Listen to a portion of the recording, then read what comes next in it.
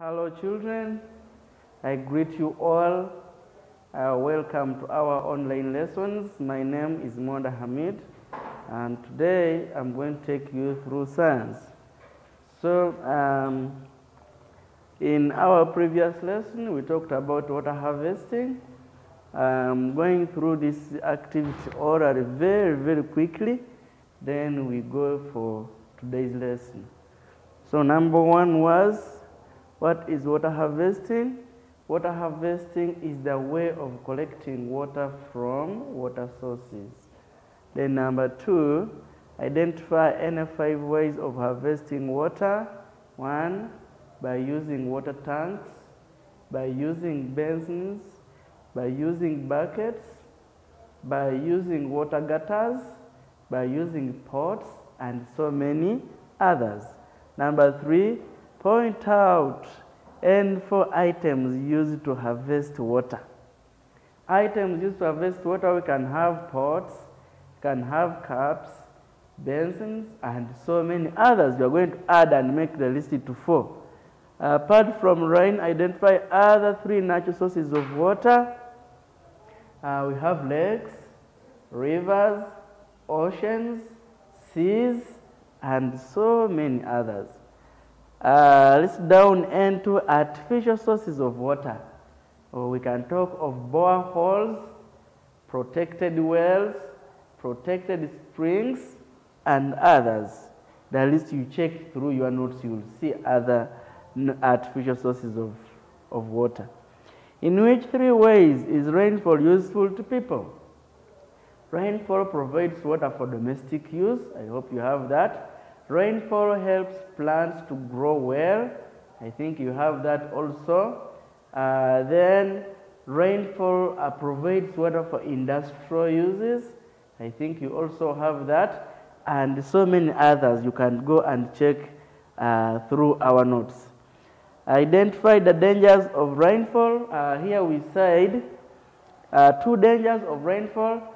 It must begin with a keyword saying too much rainfall. It is not dangerous unless it is too much. So you're going to say too much rainfall causes soil erosion.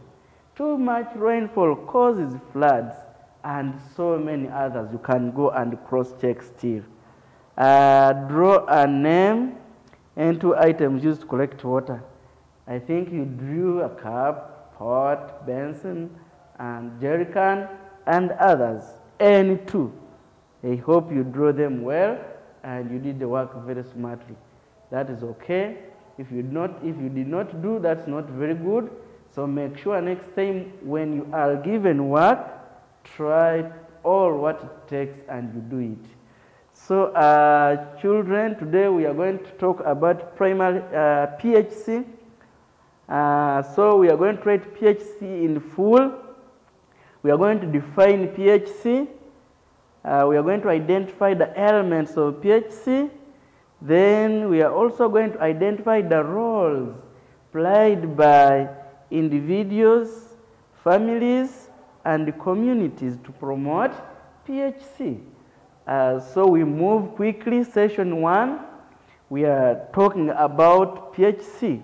And as usual, I'm going to give you activity of 1 minute. You write what you think PHC in full is. Write PHC in full. I hope you have everything there. Just 1 minute, and then we shall compare with mine. I think you are done. It's not something very long. So we have PHC. What does it stand for? PHC stands for primary health care. Can we say that? Primary health care. Can we spell primary quickly? Primary. P-R-I-M-A-R-Y.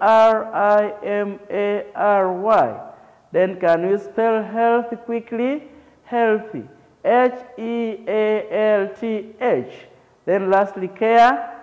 C-A-R-E. So that is PHC. P stands for primary, H stands for health, then C stands for care. That is PHC in full. You will be asked somewhere, what is PHC in full? So you will simply say, PHC is primary health care. What is in session 2? Primary health care activity. What is primary health care? What does it mean? So I'm going to give you still 2 minutes, and you think about the meaning of primary health care, then we shall compare with mine. There are those children who say, after all, he's going to tell us, let us not do anything. That's not good. You have to use the brain to think. Then as we move, we shall not just spoon feed you, give you everything. Give you time, think, and then we move on. 1 minute now. I know some people have already finished. That is good. So can we move? What is primary health care? Primary health care is the essential care where individuals, families, and communities come together to solve their health problems. Can we read it through again? Primary health care is the essential care where individuals, families, and communities come together to solve their health problems. Now we are going to spell here only one word. Okay, 2. Can we spell essential quickly? E-S-S-E-N-T-I-A-L. Essential. Then can we spell individuals? I-N-D-I-V-I-D-U-A-L-S. Individuals. So you keep practicing those spellings, and you keep practicing the definitions and everything that we teach. So once more, what is primary health care? Primary health care is the essential care where individuals, families, and communities come together to solve their health problems. This means individuals have some things that they do as individuals, you as an individual, I as an individual, and then the families also, there are some things that they do to promote PHC. Then the community at large, also there are some activities or some things that are done by the community to promote primary health care. So as we move on, we are going to look at the elements of PHC, elements of primary health care. What are these elements? I want to give you again 1 minute to first think and write for me 3 elements of primary health care. Just 3 minutes, 2 minutes. I hope you are done. Those children who are very active and they are interested in learning, I think they have already finished, because for them they care about their education. They want to learn, so they don't just sit. I know you are all very good children and you are finished. So what are these elements? Elements of primary health care. We have these. These are things that shows you that there is PHC in this area. So these are the elements. They are the ones that will show you that there is primary health care. There is an essential care where individuals, families, and communities come together to solve their health problems. So how do they solve? These are elements. 1, immunization. Can we say immunization? And can we spell the word immunization quickly? I-M-M-U-N-I-S-A-T-I-O-N. Immunization. Then we have family planning. Can we spell family planning? F-A-M-I-L-Y-P-L-A-N-N-I-N-G. Family planning. We shall go deep and discuss about these one by one. Then others like family planning, those ones you learn them in some upper classes. Then we also have first aid. We have water and sanitation. We have maternal and child health care.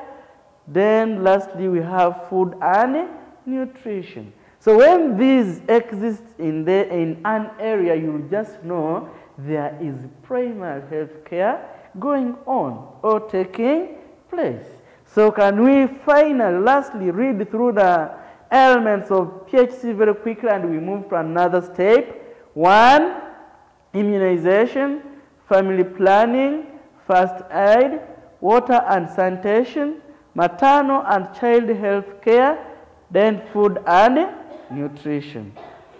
We move on as we discussed in our definition up there that primary health care is the essential care where individuals, families, and communities come together to solve their health problems. So, what are the roles? Each of these 3 parties, when we talk about an individual, you have some things that you are supposed to do.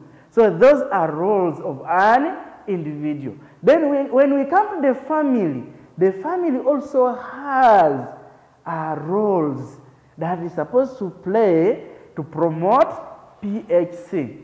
Then when we got the communities, they also have their roles that they are supposed to, people in that community are supposed to do to promote primary healthy care. So what are these? Now we are going to first of all look at the roles played by an individual as a person. What are you supposed to do in order to promote primary health care? 1, bathing daily. Some of you try to dodge, especially when it is very cold. So when you dodge bathing, it means you are not helping to promote primary health care. So you are not solving your health problems. That is very, very bad. So we should always bathe daily so as to promote our primary health care. Then what else are you supposed to do? Brushing teeth. You know what we use. We shall talk about this in detail when we come to oral health somewhere ahead. But you should always brush your teeth daily. So when you do that, you are promoting what we call primary health care. Then what else? Washing hands before eating food. Even when you are so hungry, don't just rush. Because you have seen they have served very nice food there, saying, when I wash hands, I will take my time there. No, you must wash hands before eating. Why do we have to wash hands? Sometimes to remove dirt from the hands and also to avoid contaminating food. Because you never know, you may have touched somewhere where there are some germs. And when you just come to eat, you will contaminate the food and you eat the germs that will bring some sickness. So you do this to promote PHC and also for your health issues. Then lastly, we also talk about boiling drinking water. Why do we boil drinking water? To kill germs. And you know germs are living things that cause diseases. So if you drink unboiled water, you may take in germs and you will get some diseases. So avoid it, and we should always boil drinking water. So when we do this and some others that are not on this list, we are promoting primary health care. And these are the roles that are done by an individual. Lastly, can we read through these roles quickly? 1, bathing daily, brushing teeth, washing hands before eating food, boiling drinking water, and many others. Then we move on. These are some pictures. What do we have to do? All these are other things that we are supposed to do that are on the other list of an individual. You see what this one is doing? Cutting your fingernails short. Then also combing your hair. You are trying to work on your personal health. Combing the hair, you are promoting PHC. at the same time. You are helping yourself. Then we also have washing clothes, and this one was on the list, brushing teeth.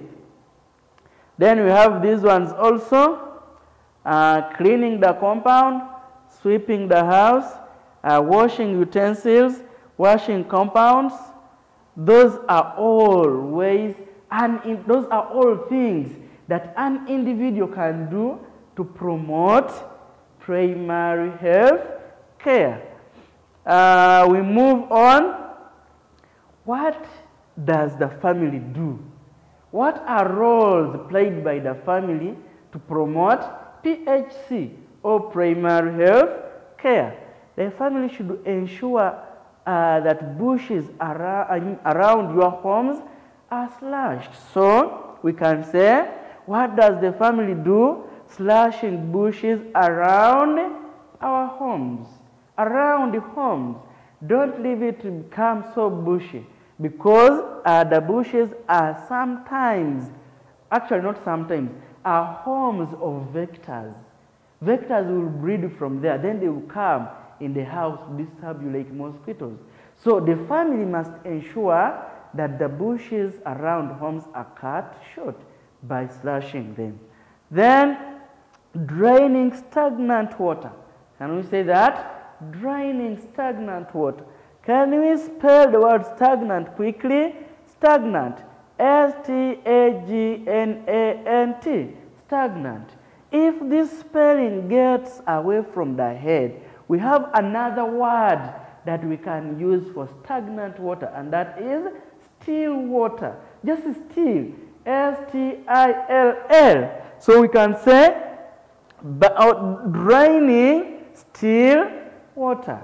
That is another way, another activity, or another role of the family to promote primary health care. What else? Should ensure that all the family members sleep under well-treated mosquito nets without holes. If they have holes, mosquitoes will still attack.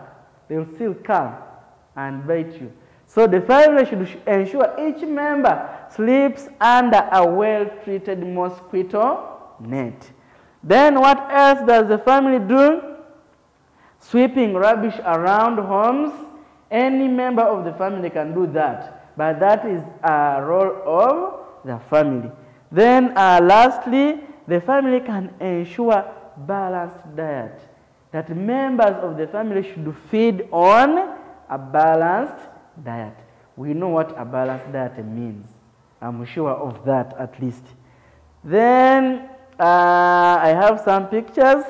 A meal containing almost all food values in their right amount.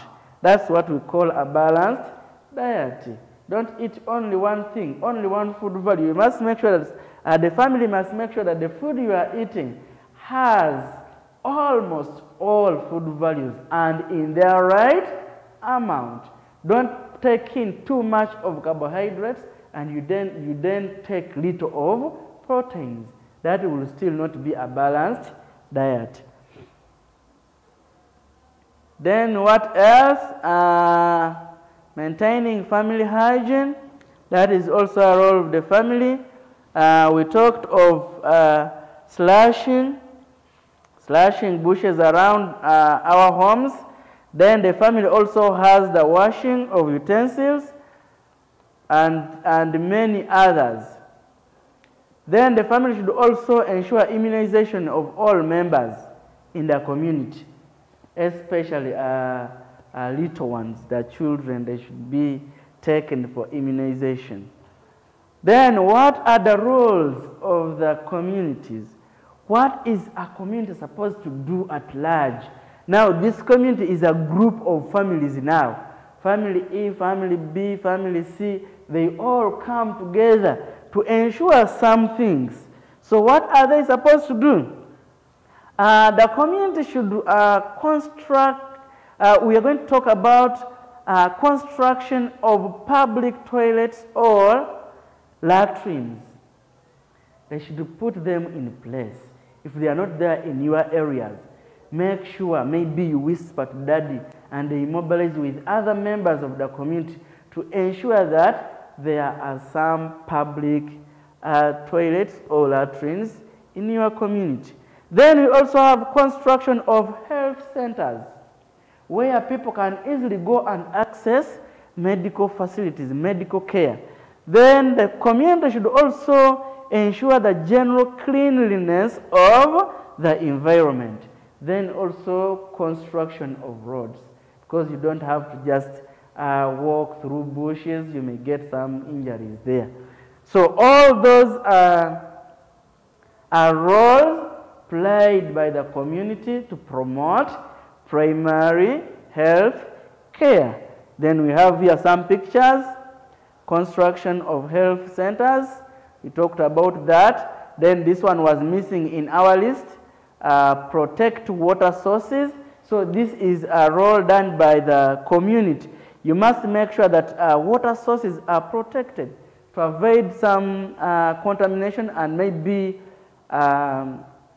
spoiling or disposing some animal waste there, because animals can just move. They don't know that people pick here water for cooking or for drinking. They will just go there.